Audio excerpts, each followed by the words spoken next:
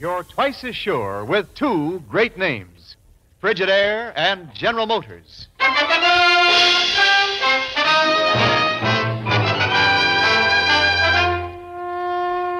Frigidaire presents Herbert Marshall as the man called X.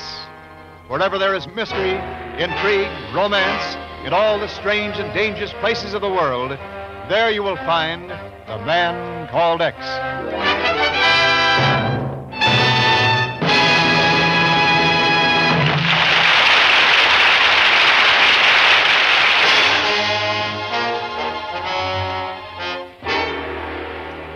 Now Frigidaire presents Herbert Marshall as Ken Thurston, the man called X.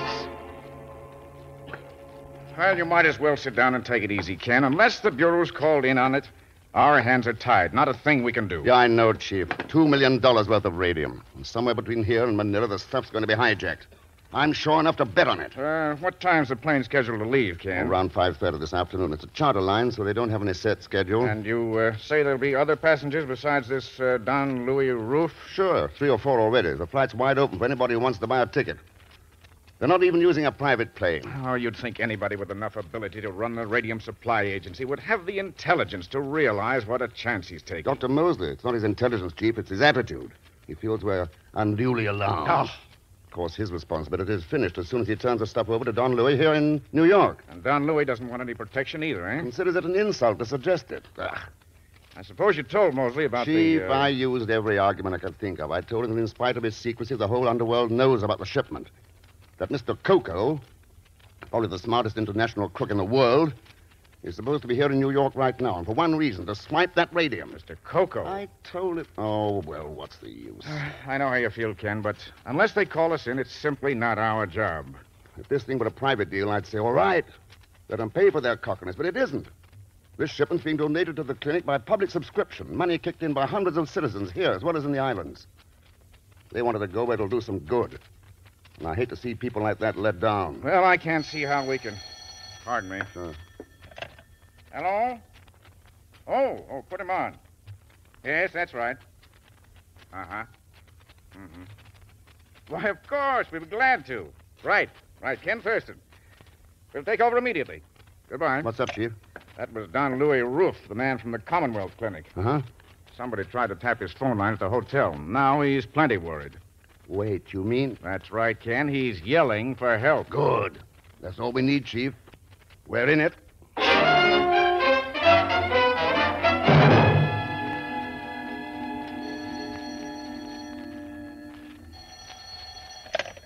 Mr. Pagan Zellschmidt, Esquire. Who's talking, please? Is this the Zellschmidt who's a friend of Ken Thurston, the man called X? Huh? I mean, most likely you have the wrong number. I never even heard of anybody like that. If you're the right guy, I'm ready to send you $100 by messenger. So I'm very sorry. Zellschmidt, I want you to take a message to Mr. X. Tell him if he wants to go on living, he'd better keep his nose out of this radium deal. Otherwise, my agents would be forced to eliminate him. Got it? Right. I shall go find him immediately. As soon as the money gets here, of course. You'll go now. Get the money later. Apparently, you don't realize who you're talking to. As a matter of fact, I don't think I've had the pleasure, Mr. I'm sometimes known as Mr. Coco.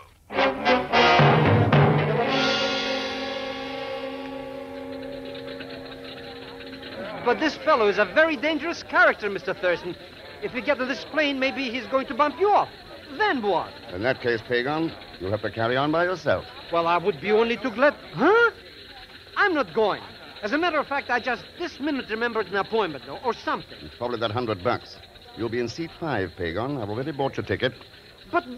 Pagan, you wouldn't let a close friend go into danger by himself now, would you? No, wouldn't I? Mr. Thurston, I only came to warn you. This Mr. Coco is not only a criminal crook, but he's also a very tough cookie. And he means business. Then if he gets us, we'll go together. Friends to the last. Oh, don't say such things. I beg your pardon, gentlemen. Huh? Since we seem to be fellow passengers, permit me to introduce myself. I am the Baron Irving von Wolf, at your service. Hi, Baron. My name's Ken Thurston. This is Mr. Zellschmidt. Gentlemen, I wonder if either of you knows the reason for this delay. We should have departed 3 minutes ago. I believe they're waiting for another passenger, Senor Ruff from Manila. highly inconsiderate of him. We should have been here on time. You seem to be in a pretty big hurry to get to San Francisco. Are you going on business? Oh, not at all. I do not engage in business, Mr. Thurston. I find the income from my baronial estate quite adequate. You're lucky. Oh, I just say. We're being honored. Here comes the princess. Princess, friend of yours? Oh, I met her a few minutes ago and found her most charming. Yeah, you can tell that from here. Pardon me, Baron Wolf. Do you know why we are being held up? Oh, there's another passenger, so Mr. Thurston tells me. Princess Katushka, allow me to present Mr. Ken Thurston and Thank you. Mr. Zellschmidt. I am honored. You going on this plane, too? I am, at any rate. Mr. Zellschmidt isn't quite sure yet. Never any question. Oh, Princess. Along with Senor Ruff, then, we seem to be the passenger list. Is that right? Oh, there's one man already on board, I'm told. His name is David. He's been asleep in his seat ever since he got there. He snores most dreadfully. Well, I think I'll go on board. I will come with you, if I may. I hope we see a lot more of each other, Mr. Thurston, during the trip. Oh, yes, I'm sure of it. Then, for the present, au revoir. We'll see you on board, gentlemen. Mr. Thurston, I'm like a new man. Recapitulated, huh? What a luscious little chipmunk. Chipmunk, eh? It could be. At any rate, she's probably not the Princess Katushka. You mean she's only pretending to... Hey, what's all this? Probably our prize package, complete with police escort. Yep, here comes Don Louis now. Pagon, take a good look at that briefcase. It's worth a couple of $1 million. Good evening, Mr. Thurston. Sorry to be late. We were delayed by traffic. You know Dr. Mosley, of course. Yeah, of course. How are you, Doctor? No trouble so far, then? Not a bit, Mr. Thurston. In fact, I'm inclined to believe the incident at Senor Ruff's hotel was pure coincidence. Had nothing at all to do with the radium shipment. Well, that's possible. Shall we go aboard, Senor Ruff? I wish you the best of luck, Don Louis. It's been a pleasure to deal with you, sir. Sorry you're not going with us, Dr. Mosley. We have some pretty unusual people on board. I doubt there'll be a dull moment in the whole trip.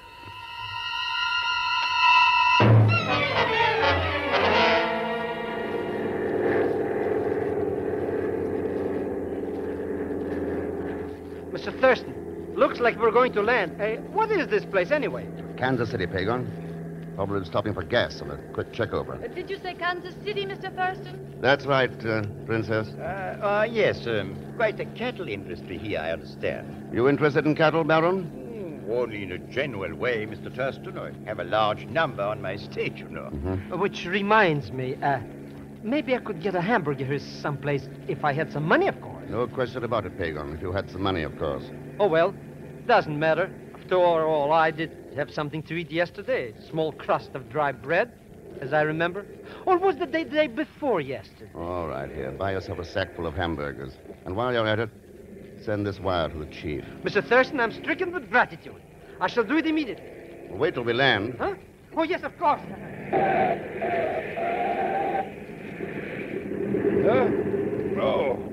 Oh, Mr. Thurston. What is this? We're landing? That's right, Don Louis. Short stop at Kansas City.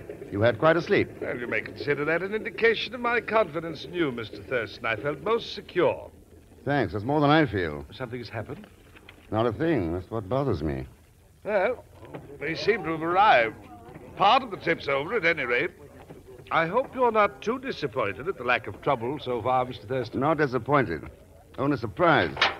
This is Kansas City. We'll be here about an hour, so you'll have plenty of time to get out and walk around. What's the trouble, pilot? How come an hour? I'm only the co-pilot, mister. The home office radioed to us to wait here for another passenger.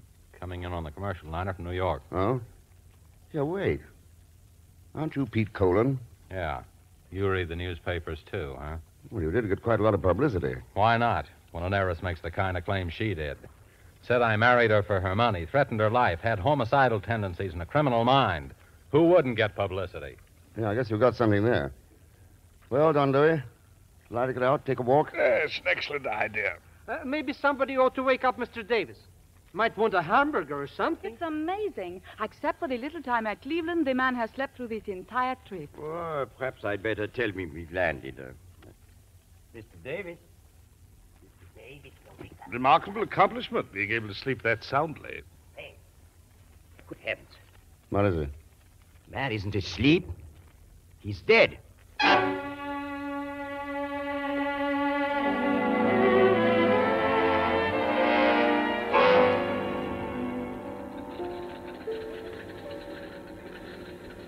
Look, Mr. Thurston, here comes your friend now. Apparently, he hasn't deserted after all.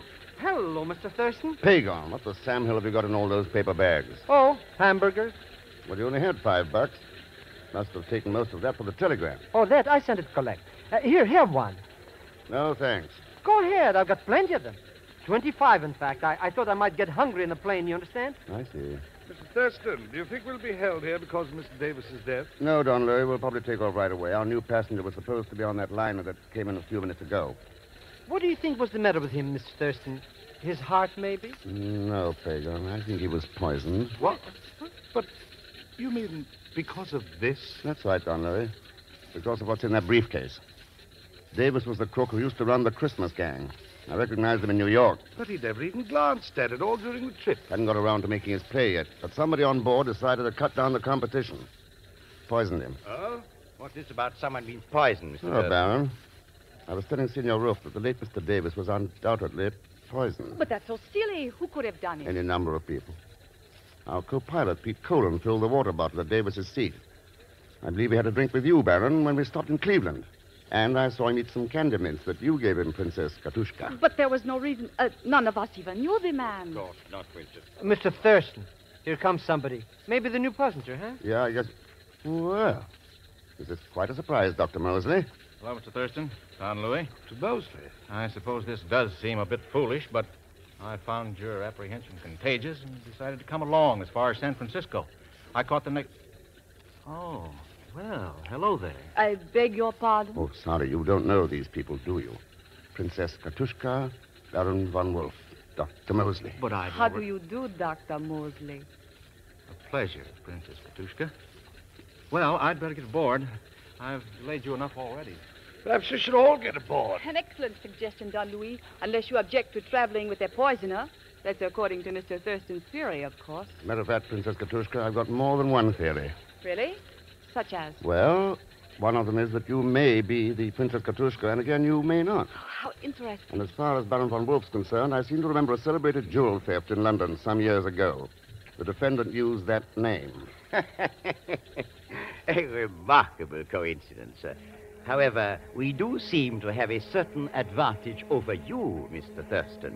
How's that? Because I am quite sure that all of us are aware of your real identity, Mr. Coco.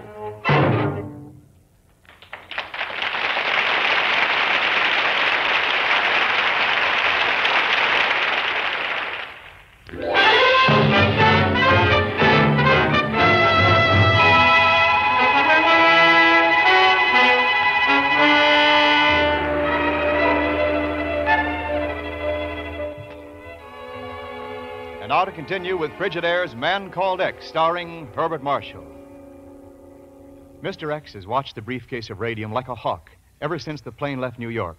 But so far, no direct attempt has been made to steal it. Right now, the plane is making a brief stop in Denver, Colorado. Hello, Mr. Thurston. Hey, what happened to Senor Rupp? Nothing's happened to him, Pagon. He's sitting over there on that station bench, exactly 31 feet away. Why? Oh, nothing. Except I always become very uncomfortable when I get close to a couple of $1 million. Here's a telegram from the chief. How do you know who it's from? I'm very glad you mentioned that, Mr. X. You see, it's the humidity. The envelope came unstuck. I see, yeah. Keep an eye on Don Louis for a second. Mm-hmm. Height about 5'6", age 37, dark complexion, black curly hair, teeth, no visible fillings, weighs somewhere But, near Mr. 140 Thurston, pounds. there is nobody on board like that. Yeah, so I've noticed. Look, somebody's talking to Don Louis. Yeah, Dr. Mosley. Now he's picking up the briefcase and setting it down again. What is he trying to do anyhow? Hard to tell, Pagan. Attention, all passengers from charter plane to San Francisco, please come aboard. Come on, Pagan. Charter plane Oh, maybe I should have stayed in New York. Only when I saw that princess, what's her name, how could I know she was only a cold fish? Cold fish? Oh, no, I wouldn't say that. Well, Dr. Mosley, you practicing weightlifting? Thurston. Oh, I didn't hear you come up. I was just telling Don Louis here, this briefcase must get pretty heavy. All the lead shielding in it, you know. Yeah, I suppose it does. Yeah, well, I was just going to carry it to the plane for Don Louis. Oh, I wouldn't think of letting you go to all that trouble, Dr. Mosley. Here. I'll be only too happy to carry it. Shall we go, gentlemen?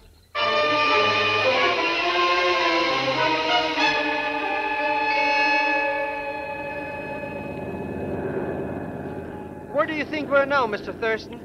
I don't know exactly, Pagon. We're out of the Rockies. Somewhere over the desert, I guess. And the next stop, San Francisco. Ha! Not only does Mr. Coco doesn't show up himself, but he doesn't even have any agents like he said he did. Strictly one big bluff. Thought you'd all like to know we're running dead into a pretty bad storm. Gonna bear off south and try landing at Rock Rim Emergency Field. Oh, Mr. Colon.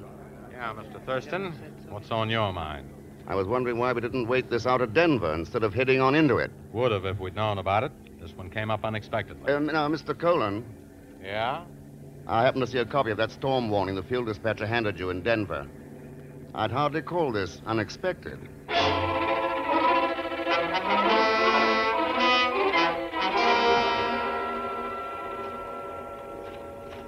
Good heavens. You can't see anything in this dust.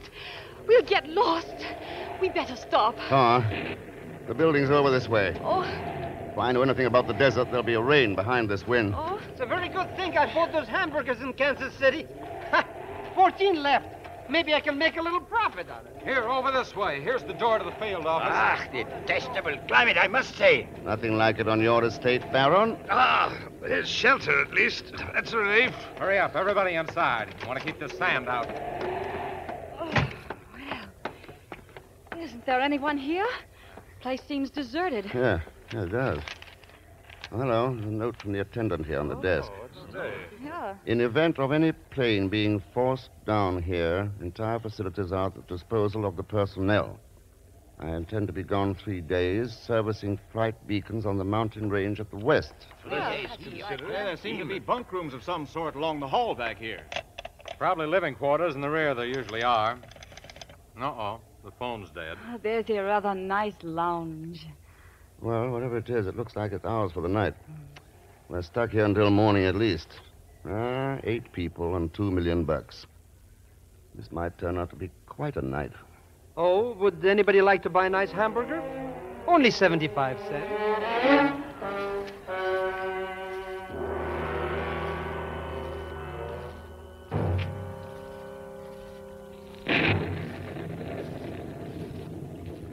What's the matter, Princess? Insomnia?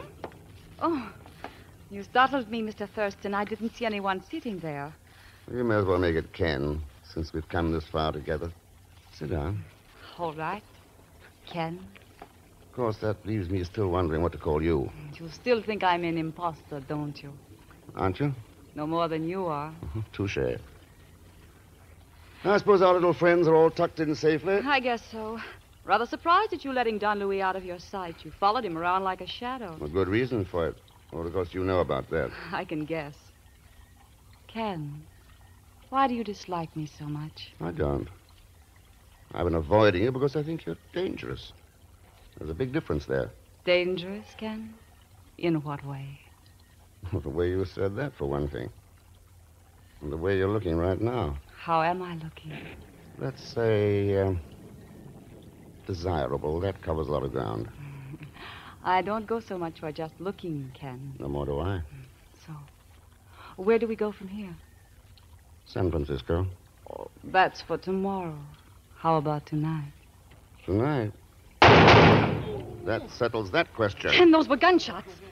That's right, baby. No, you stay where you are. Mr. Thurston, that noise. Oh, it woke me up. What happened? I think it's a safe bet that somebody shot somebody. Yeah, well, but we've got to do something. Where'd it come from, and who was it? I believe I can answer that question, Dr. Mosley. Please stand where you are, Mr. Colon. Don Louis. Well, Colin, that's quite an arm you've got on you. I don't think he's wounded seriously, Mr. Thurston. I'm something of an expert with a pistol.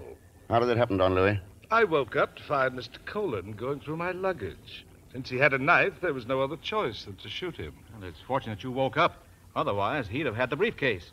It's too bad Mr. Thurston was so engrossed out here in the lounge. Oh?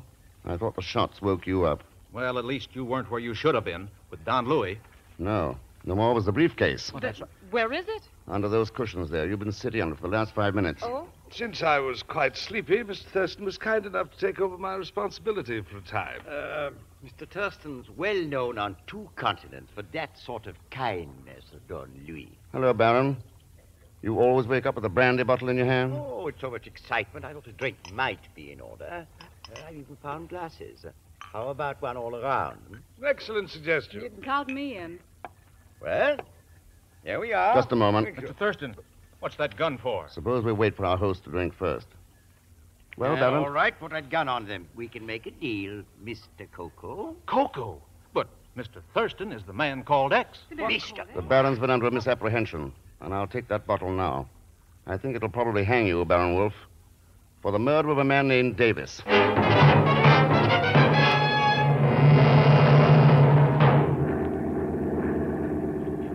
But, Mr. Thurston, think of the humiliation for the honorable name of Zellschmidt. Traveling up here with all these bad characters, and your gun pointed at my back. Why can't I sit with you and Don Louis? Pagon, for all I know, you may be one of Mr. Coco's agents. Mr. X, I swear by the father of my father skip that... it. Anyway, you're a petty profiteer. 75 cents for a stale hamburger. Stay right where you are. How long will it be before we reach San Francisco, Mr. Thurston? I'd say about half an hour, Don Louis. Plenty of time to make connections with the Clipper. I'll tell you one thing, Mr. Thurston. As soon as I can get in touch with the proper authorities, you're going to be very sorry for this treatment. What's wrong, Dr. Mosley? Aren't you comfortable? Treated like a common criminal. A man of my position. Relax, Doctor. Colin and the Baron are in a tougher spot than you are. They're not doing any scorking. The stakes were big enough to take a chance, Thurston. When you lose, that's all. Quite a philosophy. You and the Baron should have worked together. How do you feel about it, Princess? I'm not a princess, and you know it. I showed you enough credentials to prove who I am. Sure you did. Helen Bartlett, magazine feature writer. That was a new role, wasn't it? It was not a role, it's the truth. I admit it was a fool idea, but I had to get an inside story on this radium deal some way. Dr. Mosley backs me up. Yeah, I've noticed how willing both of you are to support each other's claims. Now look here, Thurston. You look here, Dr. Mosley. Thousands of people in this country kicked in money to send this radium to a Philippine hospital. All I care about is making sure it does go there. Compared to that, your little troubles don't mean very much. Is that clear? Mr. X, do you think one of these suspects could be Mr. Coco, maybe? Maybe. Which one is it? That's a good question, Pagon. Which one do you think it is?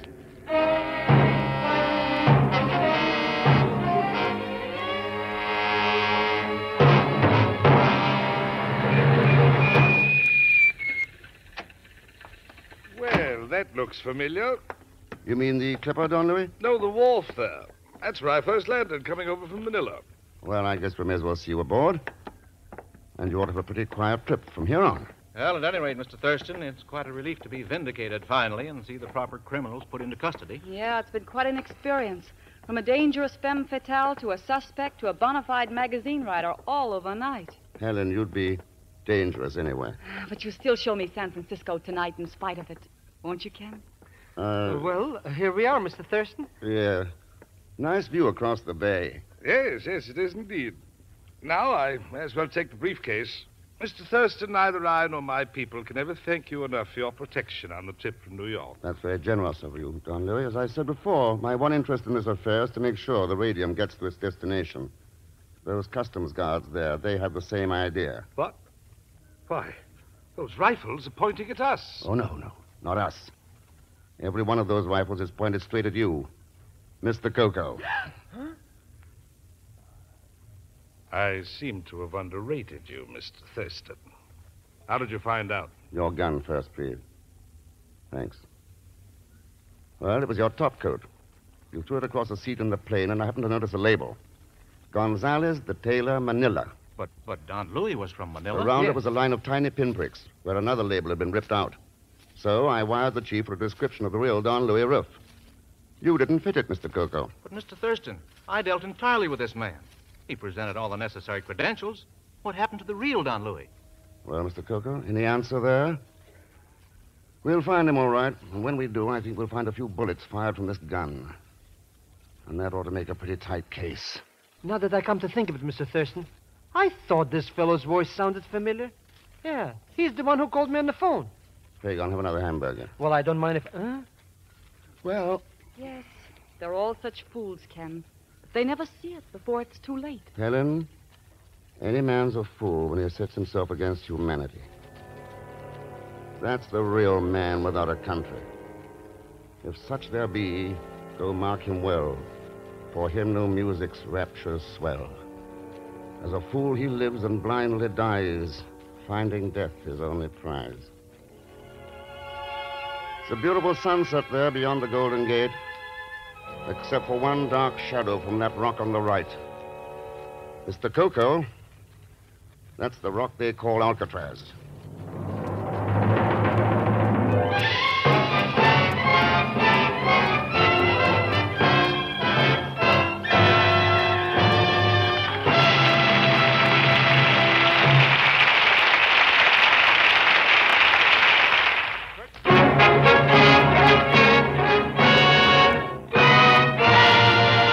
And our Frigidaire star, Herbert Marshall. Thanks for being with us. Next week, our story is called Run, Thief, Run. And rightly so, because there's plenty of action and suspense in it. As usual, there'll be Leon Belasco along as Pagon Zellschmidt. So join us, won't you, when next I return as the man called X. Good night.